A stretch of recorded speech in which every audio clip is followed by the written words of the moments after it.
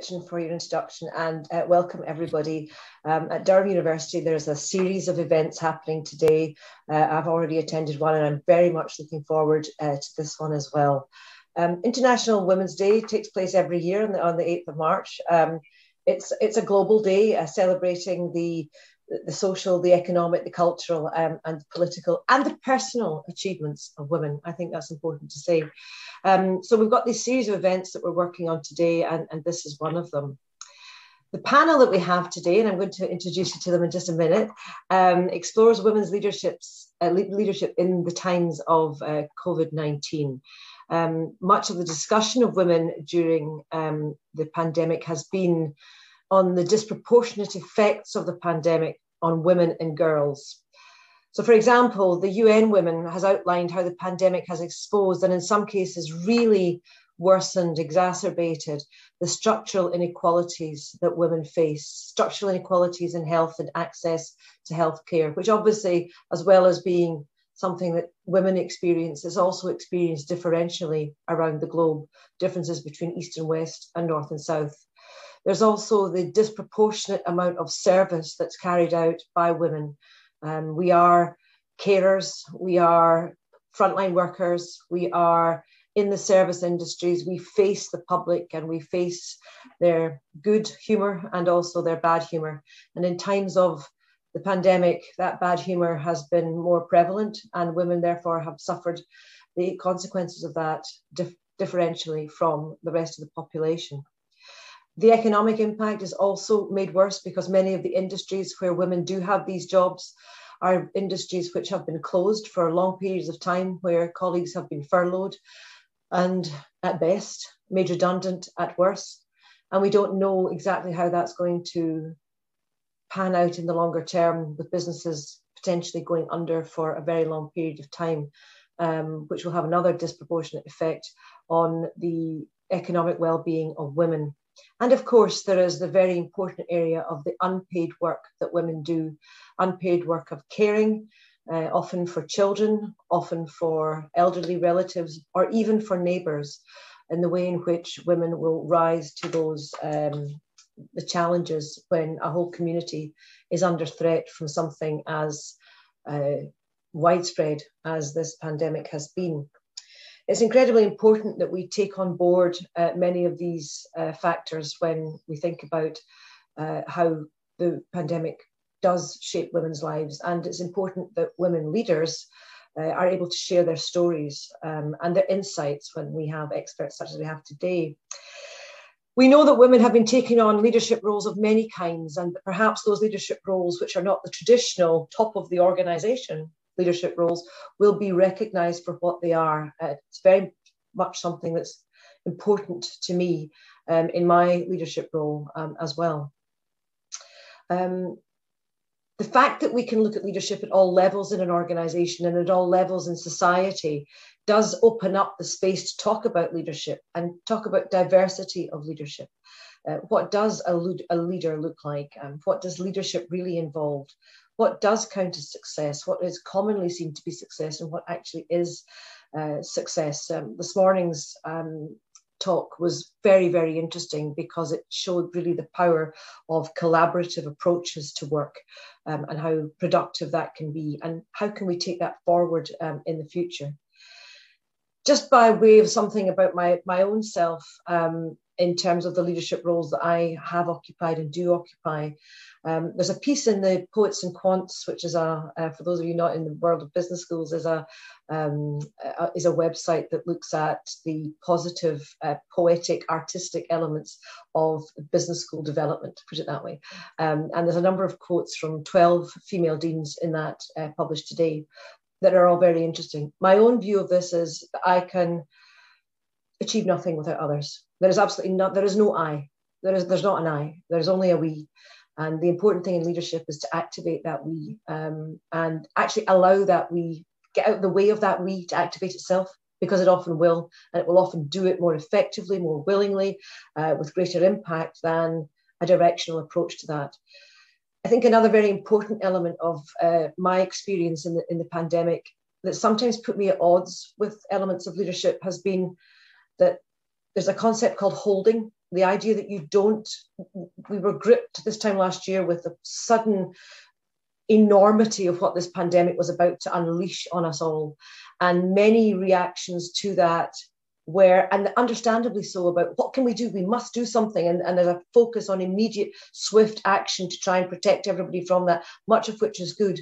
But when you're in an organization, it's important that you are able, I think, to hold that organization in a moment of consideration to say, there will be things we have to do, but for now, what we have to do is make sure that people feel held, that they feel supported in the roles. And the fact that we were about and have embraced a huge amount of change in our personal and professional lives, but to know that the people that are charged with leadership formally are with you on that. And I don't mean that by lip service. I'm very aware as I'm saying this how lip servicey it sounds, but that is actually about being able to say and hold yourself back as a leader from telling people what to do or what they should do, but rather be there for them in an understanding that you know they will do their best and that you're there to understand that. And that's something that I've tried to do, and it's very much been at the front of my mind.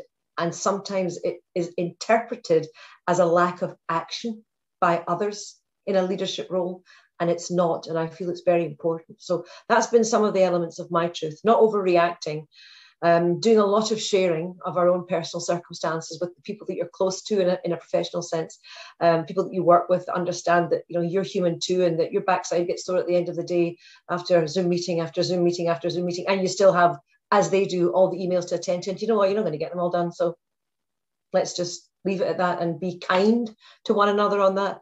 And of course, that engenders another important aspect that I think is crucial, and that's laughter when appropriate. So at the business school, we are wholly committed to establishing ourselves as a business school that does appreciate, promote, and is passionate about diversity and equality of opportunity. It's very much, I've just gone completely blank there, everybody. I don't know whether you all have. We can still hear you, Susan. But okay, so everything on my screen, including the names of people, has now gone completely blank, and I have no idea. You see, this kind of thing happens all the time, so you really cannot be. There we go. I've got you back now. Is my laptop coming back? I hope it is, bit by bit. So this kind of thing happens all the time, doesn't it? So that's why one of the very real examples of why you can't be too dogged about going forward. Yes, everything has now decided to reboot itself. Amazing. But back to the business school, what's really important to us is, and it's enshrined in our mission, that we seek to develop and enthuse leaders and entrepreneurs who create, share, and use knowledge, because we're in the knowledge business, aren't we? But that knowledge is to deliver equitable and sustainable futures around the world. And that's an important mission that we have right at the heart of what we do. So it is an important element. It's been changed forever by the pandemic, but I'm delighted to introduce the two speakers who are real experts in their own rights on the panel today. The first is Dr. Supriya I'm going to get this wrong this time, Garikipati. Did I get that right? Not bad. Okay. Dr. Garikipati is a reader in development economics from the University of Liverpool. A very warm welcome to you. And her expertise is on the interplay between economic policy and gender. Supriya is going to be speaking about women's leadership. Is it better or is it just different? And then, considering COVID-19 as a test case, she's rekindling the debate on what successful leadership means and what the traits of good leaders are and what they develop in themselves. Our very own Professor Jackie Ford is Professor of Leadership and Organisation Studies at Durham University. She has expertise in critical organisation studies, gender and organisational theory. Jackie's going to speak on women, leadership, organisations and COVID-19, where she's going to be taking the time to explore gender in leadership on organisations and looking at the future implications and implications for better futures. So I'm going to hand over to the panel now. It's going to be chaired by Gretchen, who is Associate Professor of Marketing at Durham University and who is, as she said, our faculty lead for equality, diversity and inclusion. Gretchen, if I can hand over to you now. Thank you very much. Thanks so much, Susan, for a fantastic introduction there and your thoughts on your own role as a leader throughout this process as well. I could see many of the panel nodding, and I'm sure many of the people listening in today will have been nodding along as well. Just briefly, before I ask Supriya to present, just in terms of timing, Supriya will speak for around about 20 minutes. After which we'll have a short Q&A opportunity then to ask any questions that are perhaps directly relating to Supriya's presentation. And then after that, we'll move on to Jackie's presentation, who will also speak for about 20 minutes. And then we'll move on to the Q&A for the remainder of the session. So that's probably going to be around 25 minutes or so. So I'd like to hand over to Supriya now. And I think, Supriya, you're sharing your screen with us as well. Yes, I'll be doing that. Thank you. Thank you so much. Thank you so much for that generous introduction, Susan. And thank you very much for having me here today. It's an absolute pleasure. I would like to share my screen because I have some slides, which just makes the presentation a bit more nicer rather than having to see my face all the time. Could somebody indicate to me whether you can see the slides? Yes, it's visible. Okay, so just a sec. So if you remember the initial months of the ongoing pandemic, there was a lot of talk in the media about the effectiveness with which some women leaders were handling the COVID-19 crisis. So both Uma and I, who's my co-author, we are gender economists, and we sort of got interested in this discussion in the media and decided to scrutinize this association more systematically. So really the goal of our study became to ask if there was a significant and systematic difference by gender of the national leader in the number of COVID cases and COVID deaths in the initial phases of the pandemic. Of course, the big problem that we had was the imbalance in the number of women and men-led countries. We had just 10% of our sample that had female leaders, and the rest were led by men. Now, the biggest challenge here was to identify a methodology or a technique that would make our findings fair and reliable. And here we decided to use a novel application of the matching methodology, which is really a quasi-experimental technique, which is used in cases where samples are imbalanced between two different groups and where there might be other endogenous drivers of the interested outcomes. So here, intuitively speaking, what we did was we matched the women-led countries with men-led countries using a variety of covariates. The basic model that we used where we matched using wealth, which is GDP per capita, and we also used demographic variables like population, population density, and population over 65, because these variables mattered for the transmission and the management of the virus. And then to check for the robustness of our results, we extended our model and we looked at other variables that would matter to this virus, which are health expenditure, openness to tourism, and also gender norms, because countries that elect female leaders might be more equitable and therefore might be in a better position to deal with emergencies. So we also controlled for gender norms. And what did we find? We found that women-led countries had significantly better outcomes in terms of fewer cases and fewer deaths. Now, as you can see there, we looked at nearest neighbor, but to check our robustness, we also looked at 2 nearest neighbors, 3 nearest neighbors, and also 5 nearest neighbors. That's not yet not reported in this table. Our results on deaths are stronger than our results on cases. And this kind of became a performance indicator.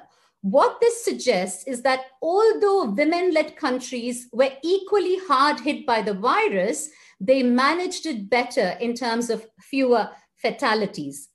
And this finding really remained robust when we extended the model, the base model, to adding other covariates like health expenditure, openness to tourism, and gender norms. So our results remained robust.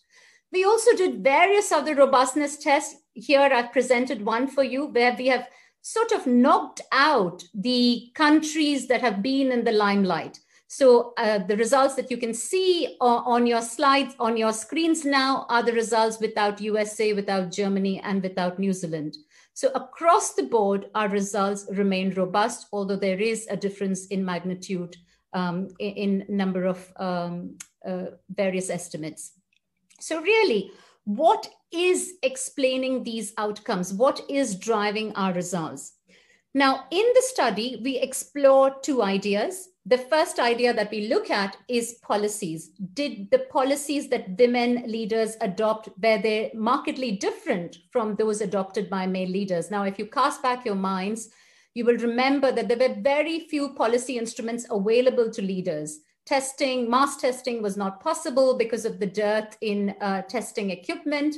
The only policy instrument available to leaders was lockdown. And then, of course, the only question remaining to be asked was the timing of the lockdown, where women leaders more efficient, more stringent, more faster to announce lockdowns. And then indeed we find that yes, women leaders were indeed much more decisive with locking down their economies. To put a number to it, women leaders on average locked down their economies 24 deaths sooner than male leaders did. So male leaders just waited that much longer before they announced lockdowns of their economy. So why is this? Why have women leaders locked down their economies earlier? Is there any explanation for this? Now, in economics, and you might be aware of this iconic result, there is an argument that women are risk averse. This argument has been used and abused in various ways, sometimes used to deprive women of the high risk taking, high profit kind of opportunities. But in this case, we argue that actually the argument needs to be nuanced. Yes, definitely. It does seem that women leaders locked down their economies earlier because they were risk averse about loss to human life. But certainly by locking down their economies earlier, they've signaled that they are much more prepared to take risk as far as their economies are concerned. So when we are looking at risk aversion, there is a need to separate the domain of human life from the domain of the economy. As far as human lives are concerned, women were definitely risk averse, but they were prepared, they were risk taking as far as their economies are concerned. Of course, this dichotomy has ultimately proven to be a false one. Those who ended up saving lives have also ended up saving the economy, as it turns out, but that's really a different matter. We also find that women are much more empathetic. So this we have found studies elsewhere, for instance, in neuropsychology and in leadership literature, where leaders are meant to deal with a bit more empathy. We also found that men and women had different styles of leadership. And this style was most obvious in the communication techniques that they adopted. Women adopted very interpersonal communication style. And sometimes this was very experimental. There are a number of examples of this. Jacinda Ardern using Facebook Live to check in daily with her citizens. Erna Solberg having a conference with children, speaking directly to them. And Angela Merkel, really intuitively engaging with science to justify fairly difficult emergency rules. We believe that this interpersonal style of communication resulted in greater compliance among the citizens, where they were more prepared to obey the emergency rules. So really, these are the two things: decisive leadership and communicating the decisions well. This is where the women leaders seem to be distinct from their comparable matched male leaders. Now, really, what can we take away from this research? My hope is that this work and work like it rekindles the debate around successful leadership. Much of the dominant discourse within the leadership literature remains heavily masculinized, where leadership is associated with masculine attributes like assertiveness, authoritarianism. And this has influenced perceptions around how a leader should behave. Women are often asked to lean in and conform to behavior expected of a leader. Now, these impositions suggest an acceptance of the absolute dominance of certain traits of leadership that are always deemed as successful, and which women must imbibe if they seek to succeed. Now, this research, however, suggests that it is more appropriate to view the success of leadership as being contextual, where certain traits may be better suited to tackling certain situations. And this really brings us to the importance of diversity in leadership, not merely as a signal of gender equality, which may have its own value, but actually to promote efficiency. Now, our results point at the idea that women's leadership is different, and that in the context of the pandemic, which posed a very particular kind of challenge, this different style of leadership proved to be better. Now, given the challenges institutions and nations and universities face vary in their context and characteristics, it seems quite clear that diversity in leadership will prove to be a major advantage in managing and minimizing risks. So such diversity then not only simply is a matter of equity, but actually it is a matter of efficiency. So it is the diverse organizations, the diverse nations that are likely to be much more successful at tackling different types of challenges. I'll stop there.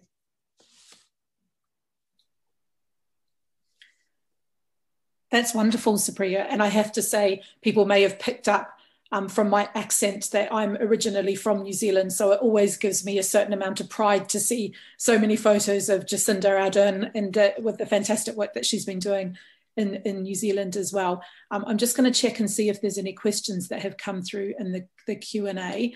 So please, for those of you who have joined us, please add your questions into the Q&A session, and that way we can ask them to our panelists today.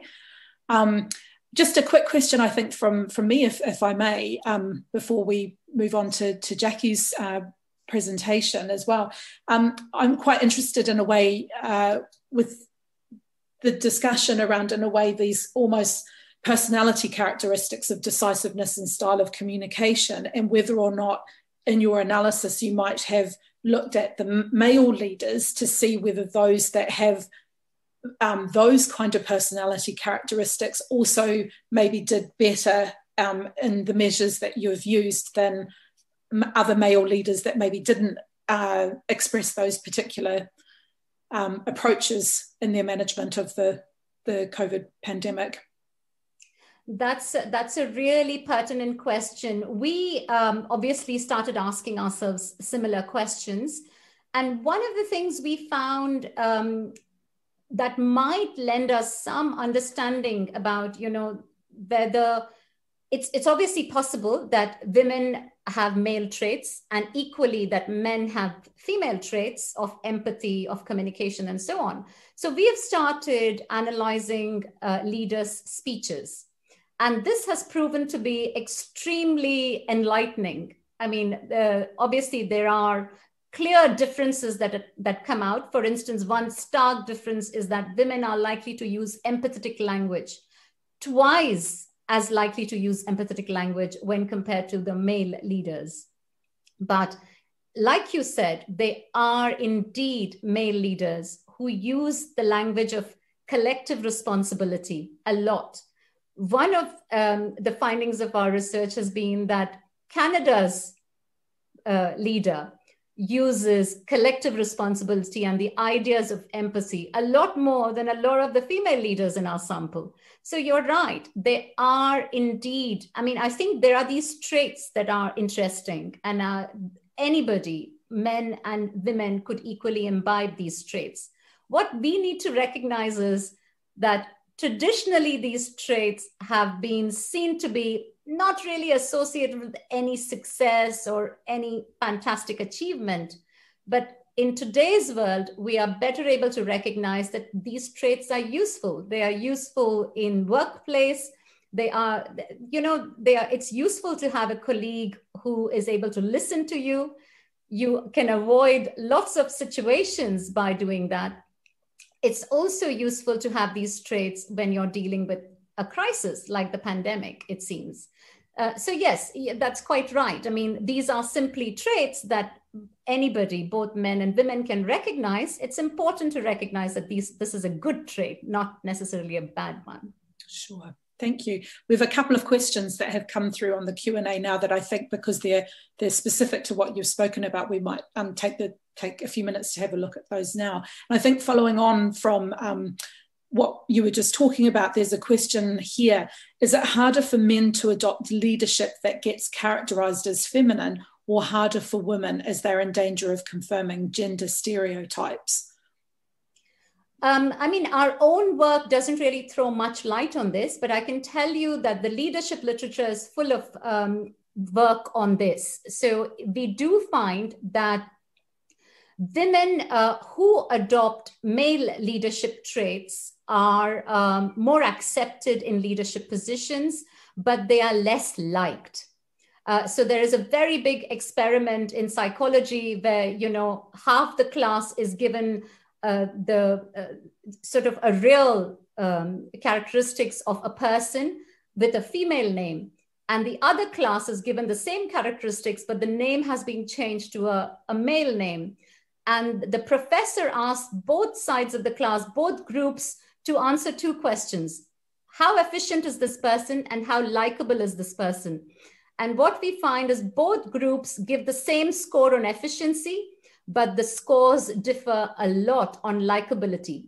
The female name secures a lot of hate kind of signal, whereas the male name turns out to be a very likable person. So it does turn out that women leaders have this likability dilemma. Women who are powerful, who are go-getters, who display leadership sort of traits are typically result in this likability dilemma. There is also a lot of research that shows that, women have to be good communicators. They have to have good communication skills in order to be elected as leaders. But guess what? This doesn't turn out to be an important trait for men. Men don't have to be good communicators to be elected as leaders. Men just need to, I don't know what, but they certainly having good communication skills certainly doesn't seem to be a prerequisite for a man to be elected as a leader. So there are these things. Whether men and women find it difficult, obviously, if you're going to be less liked, then, you are going to be a bit more hesitant of, going for that opportunity or going for that leadership role that's going to expose you to less likability. Sure, thank you. And I think that might answer one of the other questions that we've got here, which is, were the women taking more of a risk with their own political careers by locking down earlier? I don't know if there's anything that you'd like to add over and above what you've explained about the Certainly. I mean, this has been a very big research agenda. And it did seem earlier when we were doing the research way back in May, June, that, women were taking a very big risk, and they were taking a very big risk. They were completely averse to the loss of lives. And there was a lot of criticism, in fact, coming. A lot of what we found is that women had one objective function. They wanted to save lives. Whereas we find also in the speeches that male leaders gave, we find that they had two objective functions. They wanted to save lives, but they also wanted to save their economy. And this made them not very decisive about locking down. This sort of made them hesitant to lock down. They waited for a few more deaths to happen before they declared a lockdown. So we do see this happening. But guess what? It turns out that this dichotomy between lives and economy turned out to be a false one. Those leaders who went after saving lives were also able to open up their economies much earlier. And therefore, they gained on both fronts. They saved lives and they also ended up saving their economy. So as I said when I was talking, I didn't want to go into that point because I didn't want to overrun my time, but that dichotomy has been proven to be a false one. That's great. Thank you so much. There are another couple of questions there, but I think we might save those to come back to in the Q&A after Jackie's presented as well, if that's okay. So for those of you who have asked those questions, please be reassured we'll come back to them in the Q&A. So if we could, it would be great to move on to Jackie's presentation now. So the same approach. We'll have about 20 minutes and then we'll open up for a broader Q&A.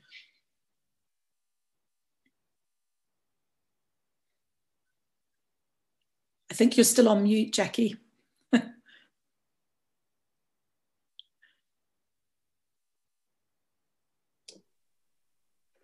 Sorry about that. Thank you very much for inviting me this afternoon. So I'm delighted to be here today to celebrate International Women's Day.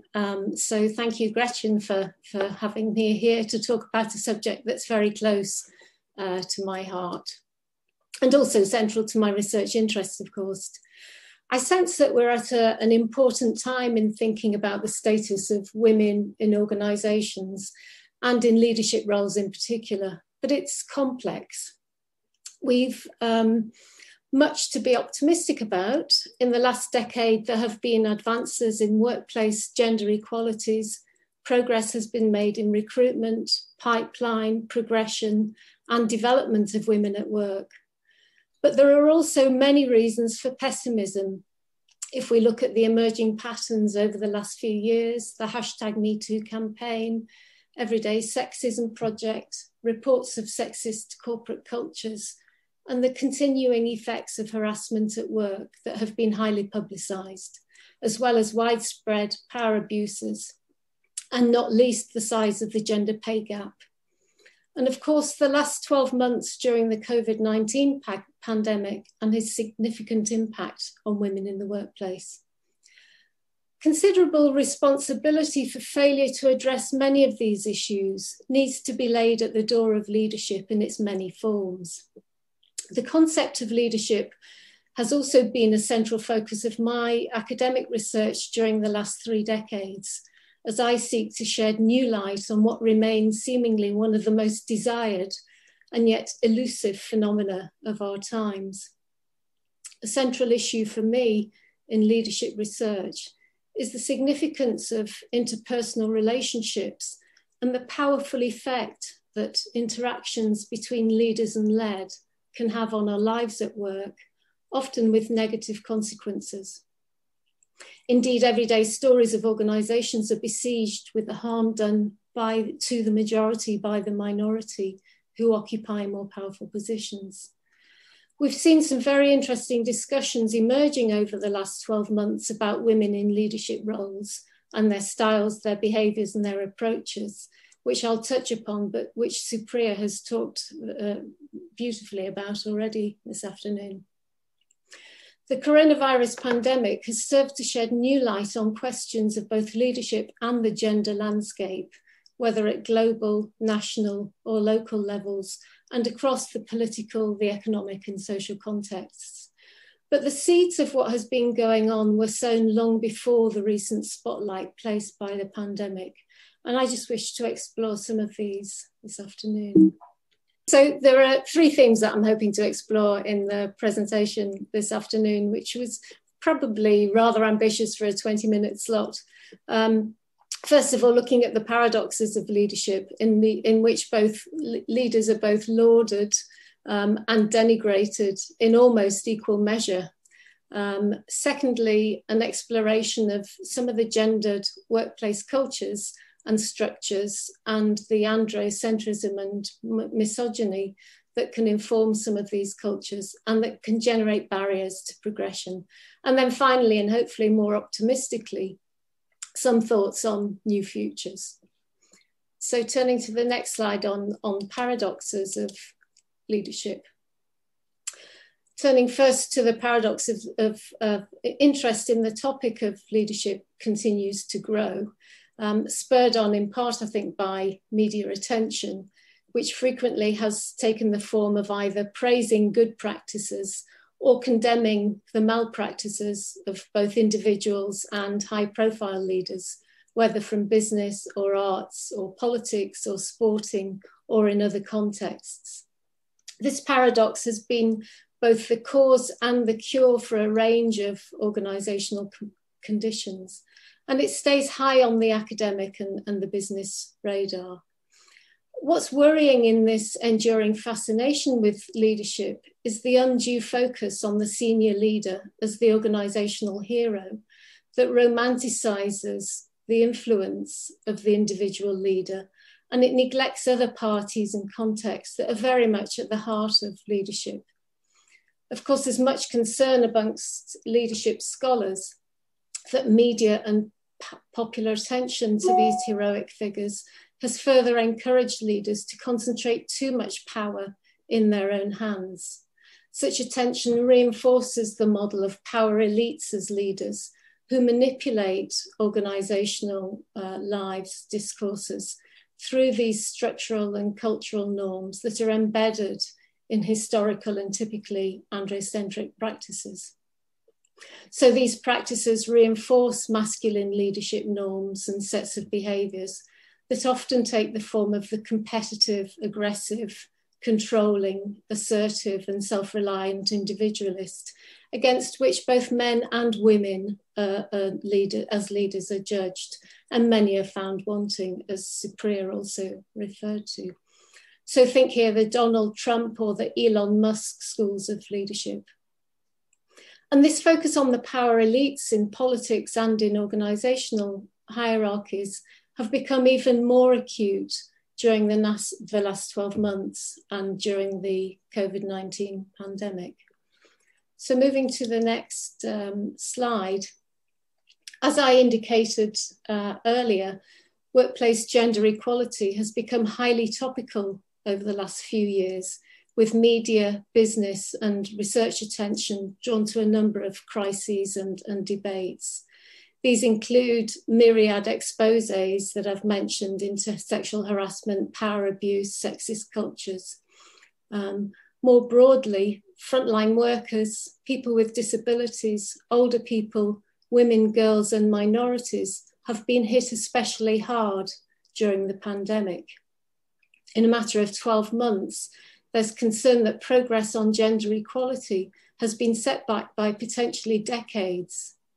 Most essential frontline workers are women, and in many countries, they're often from racially and ethnically marginalised groups.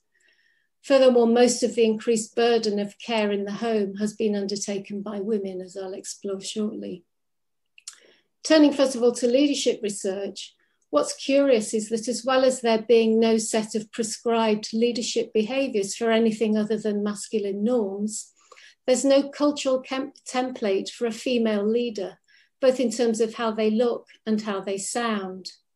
So in relation to how leaders sound, I share Mary Beard's call for us to return to the first principles about the nature of spoken authority, what constitutes it, and how we've learned to hear authority where we do. So rather than, for example, pushing women into voice training classes so that they sound more like men, we need to explore the discontinuities and fractures that underlie this dominant masculine discourse. And for me, this requires some old-fashioned activism and consciousness raising about what we mean about the voices of authority and how we construct authority. But also in terms of other materialities of leaders and more generally of workers, how they look, what they wear, how they operate. We also need to build a new cultural template that surpasses the masculine norms that preclude different ways of being, of presenting ourselves, of behaving. I'm reminded to relate this to the wider experiences in higher education. So there was a recent report published in Times Higher last week, reminding us that in the higher education sector, students continue to rate the teaching of women more harshly than that of their male counterparts. Of equal concern are the findings that women academics are far more likely than men to be evaluated based on their appearance and on their personality. So we need to develop new approaches that recognise other ways of sounding and looking that destabilise these implicit straitjackets of narrow theories, norms and mindsets that continue to dominate. And I think this leads us to a further paradox in leadership behaviours. As Supriya has mentioned, women leaders in politics and organisations appear to be thriving and making great strides in the current crisis. And yet they don't display these masculine norms that continue to be valorised. Some of my academic colleagues have written about, for example, about Jacinda Ardern and other female role models who've not been constrained by the masculine norms that have hitherto dominated leadership practice. It's the empathy, the shared purpose, the compassion of such leaders that have been celebrated, the very qualities that the COVID-19 crisis seems to demand.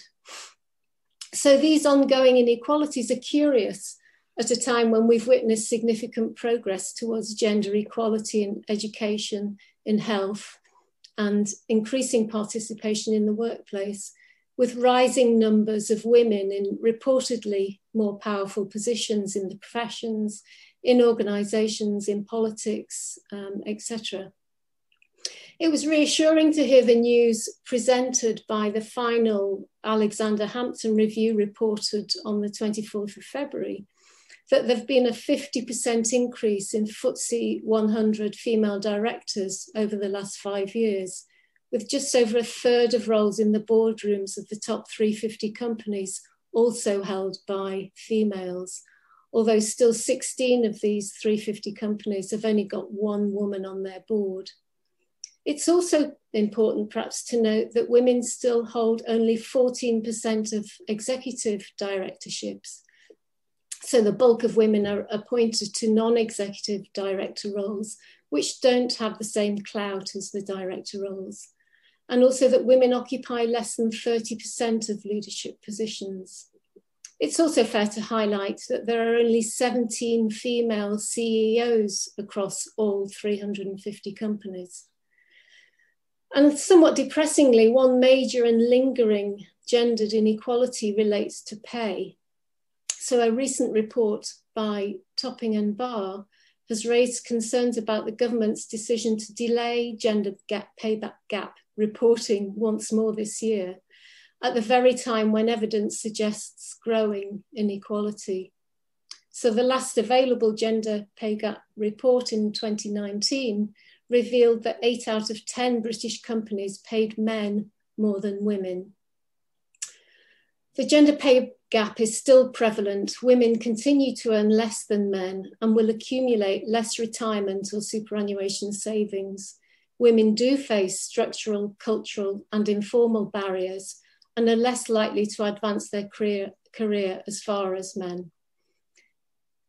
And they are also more likely to experience sexual harassment. At the same time, men have less access to family-friendly policies, such as parental leave or flexible working arrangements, although there are early and minority reports during lockdown periods of some change here for those required to work from home. Still, it seems to me that we're far from achieving either a paradigm shift or equality and justice in the workplace. And we know that COVID-19 has had a disproportionate effect on women.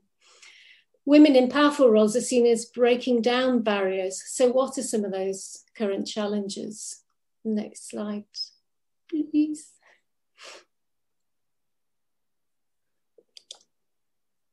So there are many unanswered questions about the gendered distribution of the workforce and the issue of why there remains an underrepresentation of women in senior organisational roles.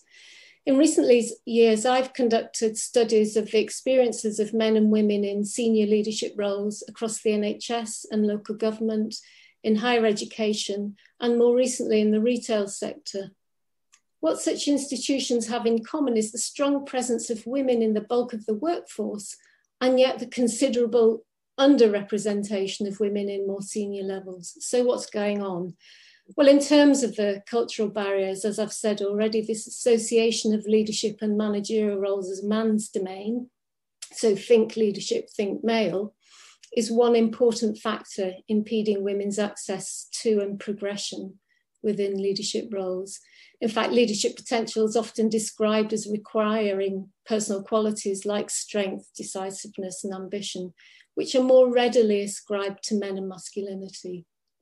There are also structural barriers that have surfaced even more acutely during COVID-19, which for the most part stem from lack of work-life balance, limited flexible working arrangements, especially for mothers with young families taking on dual roles of working from home and homeschooling and care. And also the lack of support and development networks in the workplace. It's worth dwelling on this, as there are many aspects of the pandemic that have had a disproportionately negative impact on women. Working from home has rocketed, as we know, during the pandemic, something closer to 5% in 2019 to almost 40% last spring. And by summer 2020, more than half of the EU workforce was working from home. The impact of COVID-19 on social change has been considerable, with a blurring of work-life boundary beyond recognition. Digital technology had already impacted here, but the pandemic has placed this always-on culture into overdrive. Of course, some would say that there are advantages of working from home: comfy clothes, greater flexibility of the working day, less commuting time, improved quality of working life for some. But there are disadvantages too, not least Zoom fatigue, working harder and longer, teaching from our homes, and for many people in cramped housing conditions not set up for such demands. In terms of working hours, EU data suggests that rather than shirking from home, remote staff are working twice as likely as office-based staff to exceed the 48-hour working week. UK workers were found to increase their working week by 25%, and the survey shows that home workers take shorter lunch breaks, work through their sickness, and are always online, typically logged in for 11 hours a day, up from 9 hours a day before March 2020. So this loss of work-life boundary has profound implications, especially for women who also bear the brunt of childcare and domestic chores. And these inequalities are likely to continue beyond the pandemic. There was the House of Commons Women and Equalities Committee report that warns that the government risks turning the clock back on gender equality by overlooking the labour market and caring inequalities faced by women during the pandemic. There's also the lack of gender disaggregated evidence and accountability mechanisms that I think I've already highlighted.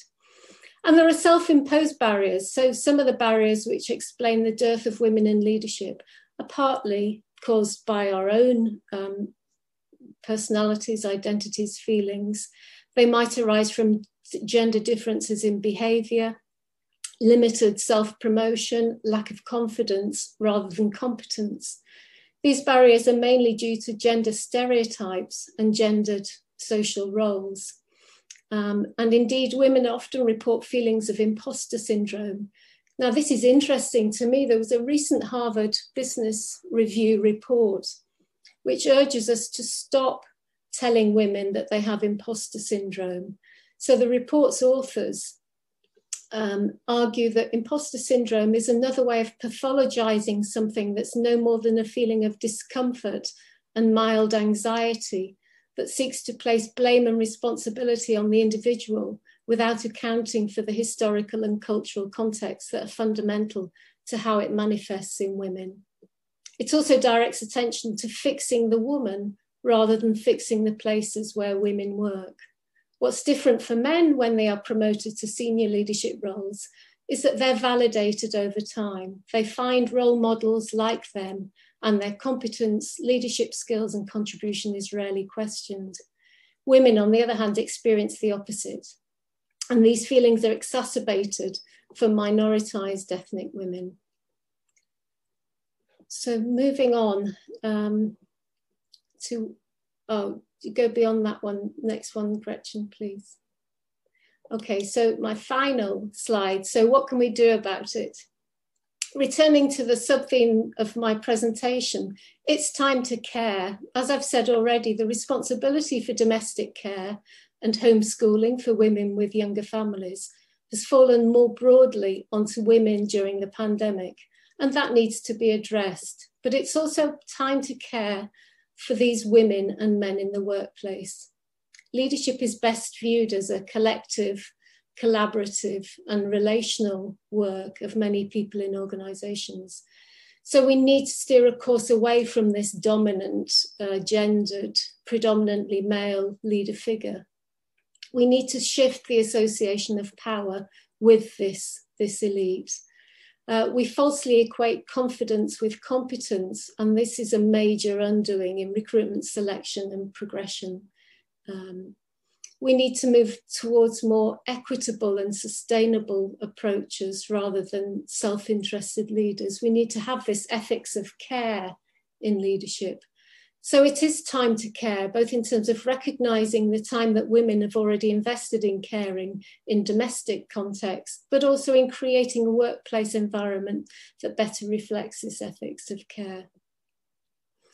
So to conclude, the COVID-19 pandemic, through what it reveals about vulnerabilities at the heart of organisational life, has prompted many of us to reflect, learning from our experiences during the pandemic and thinking through the theme of this year's International Women's Day of choosing to challenge. We need to call out gender bias and inequality. The absence of women from core leadership roles is not of their making. Women continue to face a combination of discrimination, harassment and structural barriers, which keeps them out of the top of institutions that govern our public, political and economic life. So without some direct intervention, progress will remain far too slow.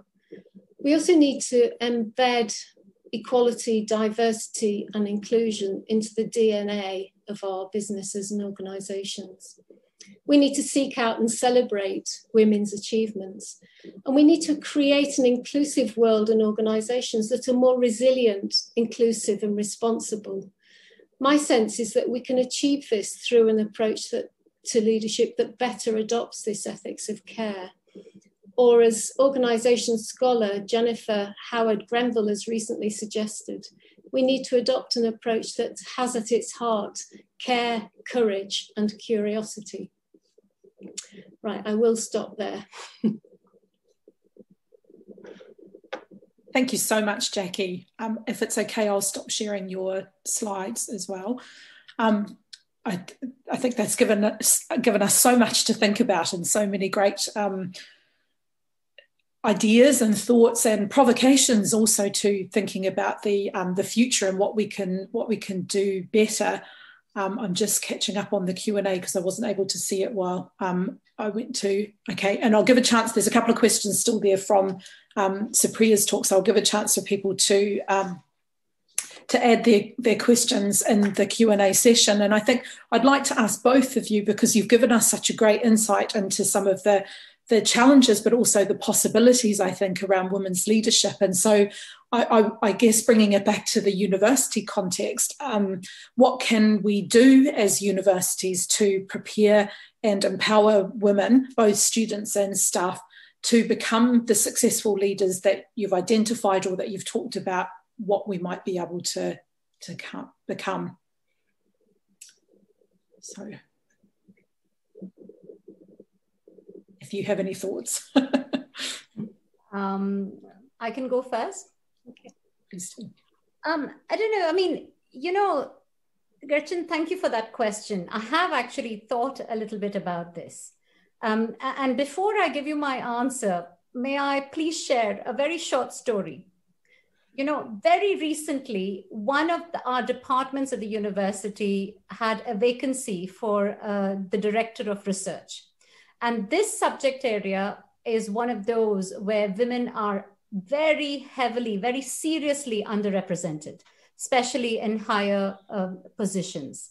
So I was just talking to this head of department, and I happened to mention to him that there's actually a very capable woman in their group, because, you know, I've worked with her before and I know her fairly well. And I said, you know, he should really, you know, sort of encourage her to put an application to this role, because I have a feeling that she'll do really well. So he said, oh, I can't do that. That would be really not looking as fair and transparent. I'm just going to look for whoever applies, and then I will select whoever is the best of the applications. As it turned out to be, this woman never applied, no woman applied, and the role went to one of the men who applied. There were two men who applied for the role, I know, because we looked at the applications later. So the moral of the story is really simple, and this is kind of a universal thing. It also connects to some of the things that Jackie was talking about earlier. That, you know, one thing that we know is that women are equally capable as men are in most contexts, but what they do lack is they lack confidence. So if universities could somehow, universities have institutionalized the idea of disengagement when they are looking to appoint someone internally to higher leadership positions.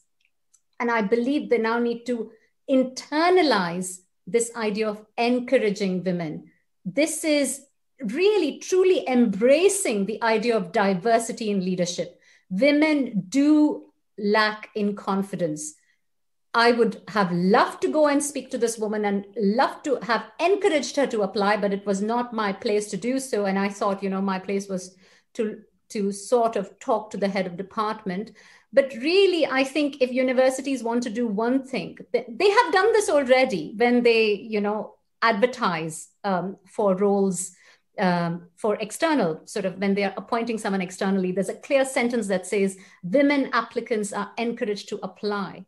Use the same idea internally, internalize this. I mean, someone needs to talk to this head of department saying that, you know, it's important for you to encourage women to apply to the senior roles. If we look at how roles are divided, we find that women are mainly in pastoral roles. They put themselves forward for pastoral roles because they believe they are going to be good at this, but they don't put themselves forward to decision-making roles, to roles which have decisions on resource allocation. And this is where universities need to proactively encourage women. I don't believe in quotas. I think quotas backfire. I think having quotas for women is just a bad idea.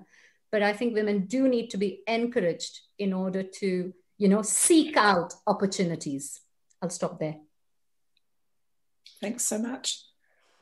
I just a slightly different approach, really, and think about, you know, what can we as staff members or students do to become successful leaders. And I think there are sort of 3 or 4 things maybe. One is to find a mentor and you know, get into a mentoring relationship with somebody, maybe to join a network group of like-minded people, and to boost your sense of confidence and competence through that. But we can always support other people. So if you think about, well, okay, I'm going to support 2 other women in more junior positions, and that will escalate in across the organisation. And I think finally, for me, it's about being affirmed of your own style, being comfortable in the style that you have, which might well be different from the norms and the mindset. So be prepared to be a bit different. Brilliant, thank you. Susan, I think you would like to make a comment there as well. Yes, I would, if I may. I think what Supriya is raising there is very important, but it's not always easy, because, and I hesitate to say this in front of 56 others across the institution, I will go and talk to people individually.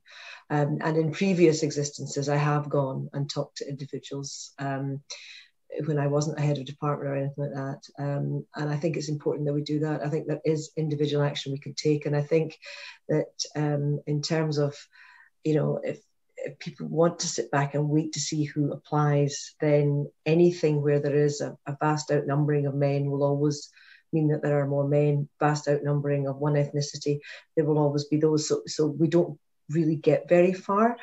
I think I agree with you on quotas, although I think I waver around on that one. But the real point I wanted to make as well is another very real issue that we mustn't lose sight of, is that because women, by and large, do have the bulk of caring responsibilities, even if that's not formally allocated in their domestic arenas, they tend to absorb more of that. Often, and I think this is a harder one to crack, often the leadership roles are roles that they don't necessarily want to take on, or they don't want to take on the big ones because it's yet another burden. And I think that's an even more difficult item to crack in terms of how we, as leaders of universities, how we structure other leadership roles to make them able to be done by people who have more responsibilities outside of the work environment in such a way as they're not going to go crazy trying to do these roles.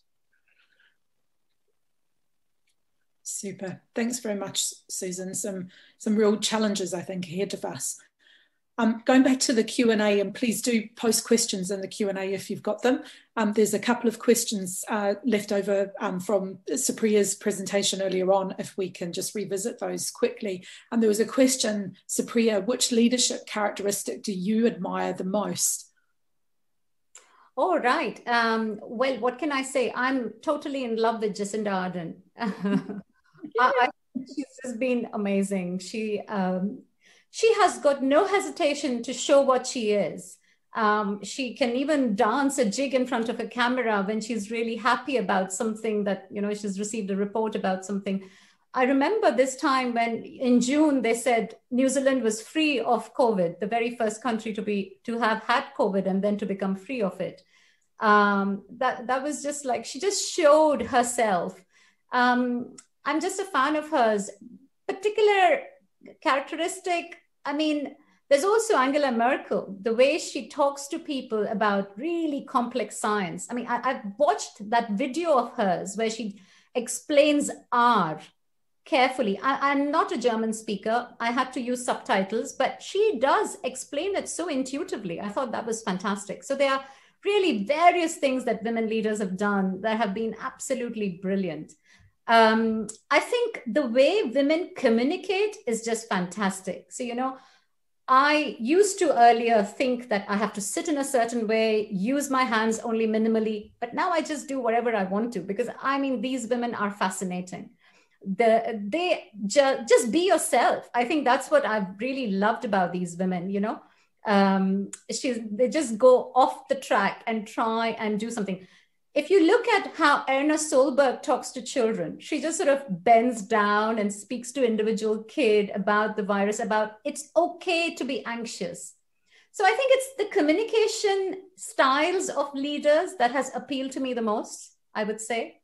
So yes, and every leader has had their own differences, different styles of communication, but each one has had something to give. Sure. Thank you very much. And there's another question there about wondering whether or not there is a greater depth or diversity of female representation within the upper levels of governments.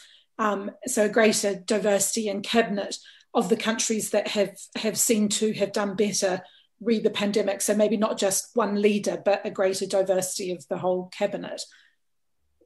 Yeah, that would be just wonderful research to do. One of the challenges that we had in our research was data gathering.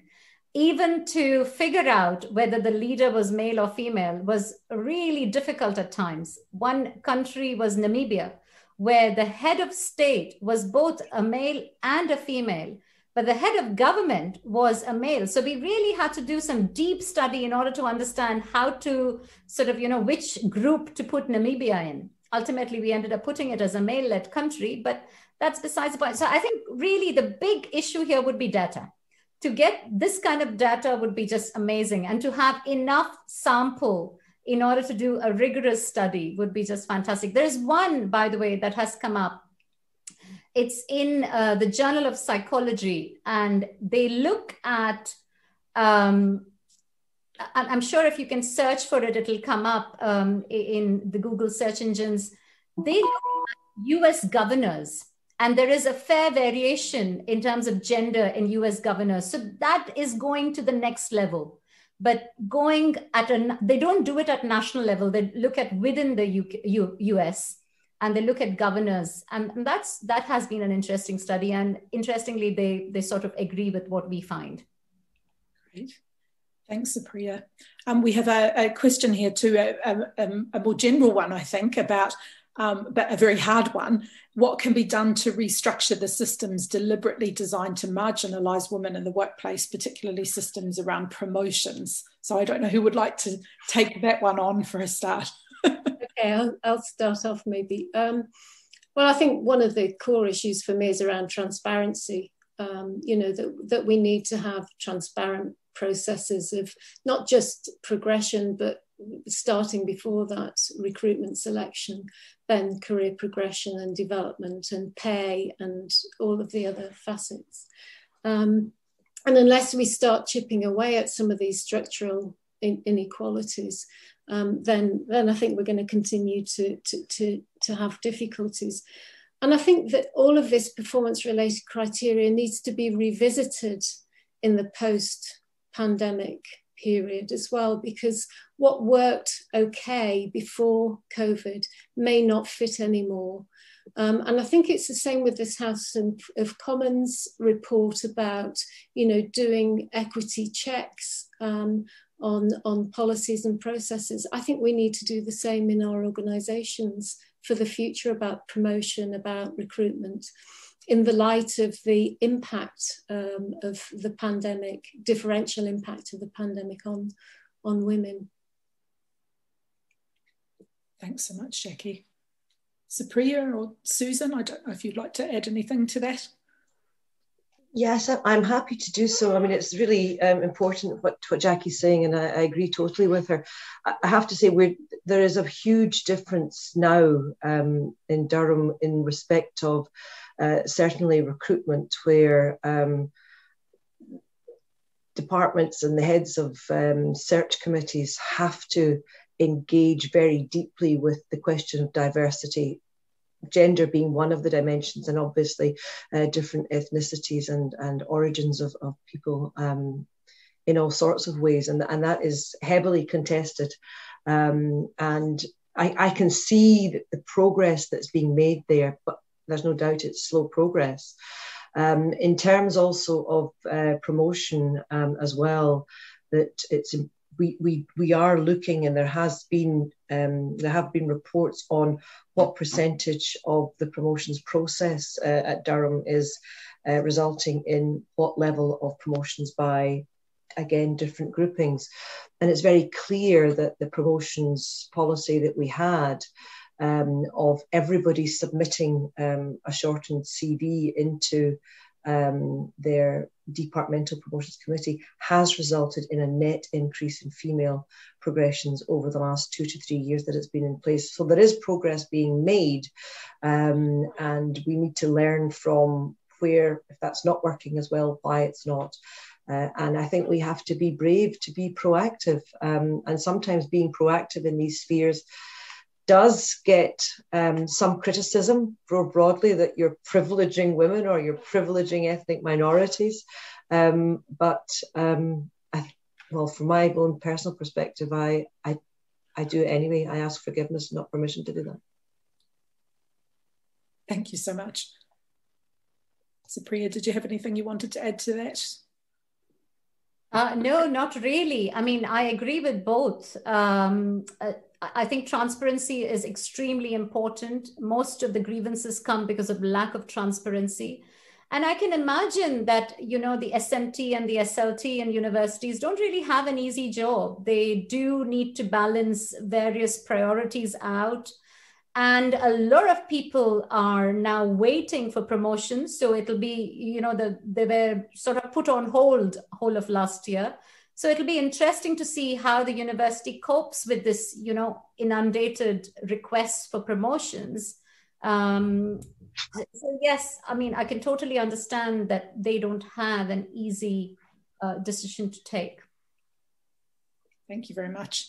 We have another question, and I think this might work at multiple levels of, say, university and business organisations and country leadership and so on. But how do we break the cycle of getting the leaders we think we want instead of those we need?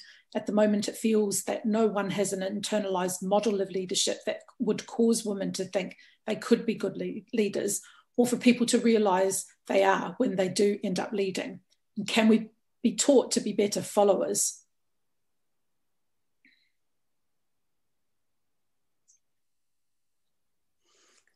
That's quite a complex. Just trying to think it through.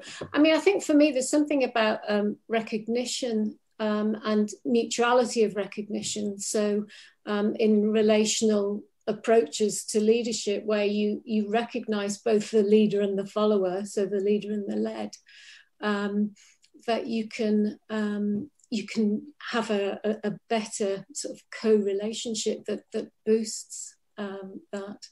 I mean, for me, the only way out of it is to stop thinking that the narrow mindset and constraints that traditional models are following. So to open up cultural diversity and inclusivity, so that we break this mold of always having the same old approach.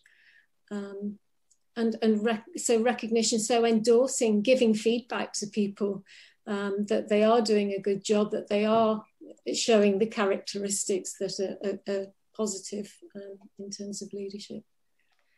But it's, if I may, Gretchen, I think that is a terrific question. It is so complicated, and it gets right to the heart of many matters. I mean, I remember I had a leadership job very young in my career, too young, actually, I would say now.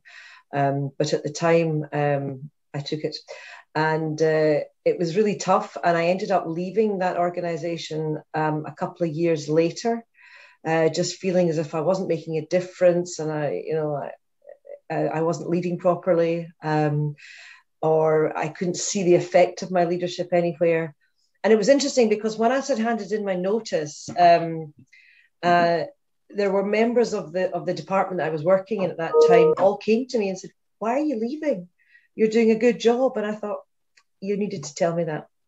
Now, partly that was my fault. Partly I was young, I was immature. I didn't know how to get that feedback. I was very aware that, when a leader asks, "How am I doing?" It's a brave person that says, "Well, Pet, you've got more to do here." But at the same time, so I would be better equipped to get that kind of feedback. And we have other tools that are routinely used, like the 365s, for example.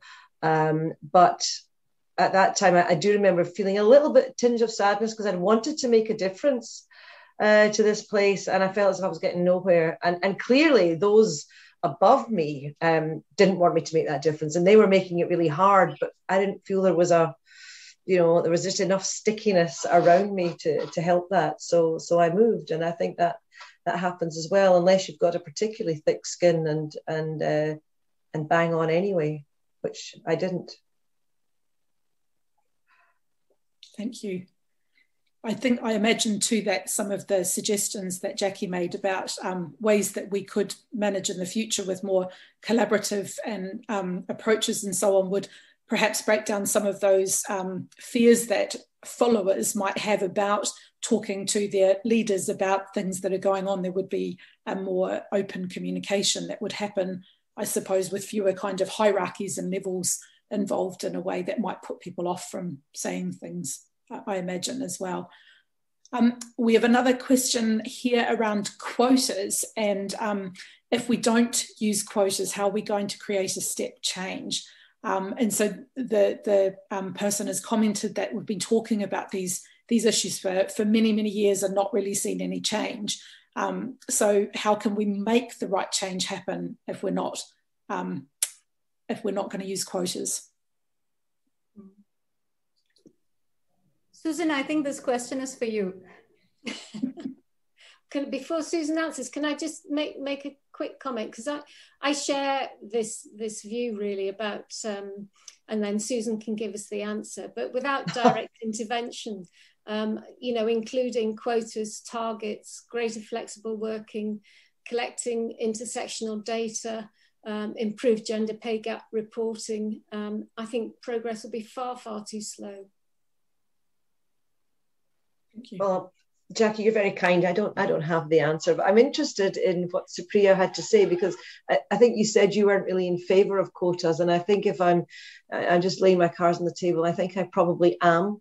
But at the same time, I do understand that it is it's an unpopular view. And what do I mean by unpopular there? I mean that out there in the ether, I think quotas are generally seen to be a bad thing, and I can never really understand the reasons why they're a bad thing, because I just don't understand. So I'm interested to try and get a better handle on what the rationale for not wanting quotas really is, because I think I'm kind of the view that, you know, to use the the metricization against the orthodoxy, you do what's measured.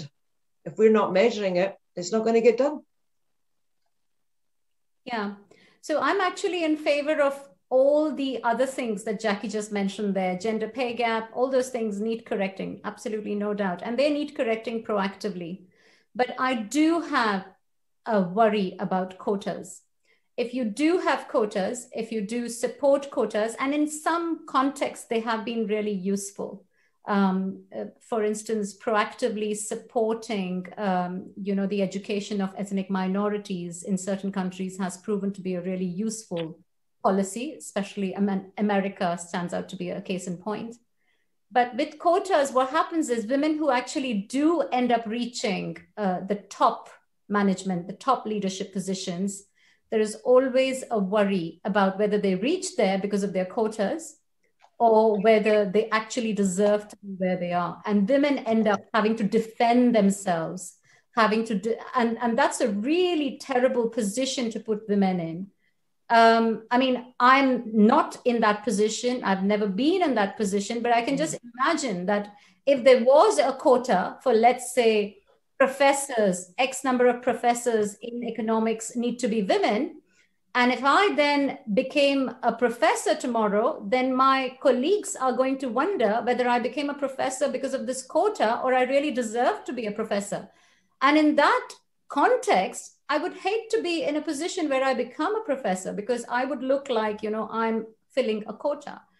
So I think putting women in that position, saying that, there are quotas for women, I think that's really going to be counterproductive in the long run. We have to carefully look at whether quotas are required or not, and then use them very, very, very minimally, I would say, and with a lot of circumspection if they are being used.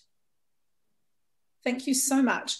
On that very interesting issue with lots of different angles and arguments against and for quotas. Unfortunately, I'm going to have to bring our panel to an end. Athena has informed me that the panel that follows this is not able to be started until this one has been finished. So we're just unfortunately going to have to bring us to a close a couple of minutes early. But I would like to finish off by saying a few words of thanks before saying goodbye to everybody.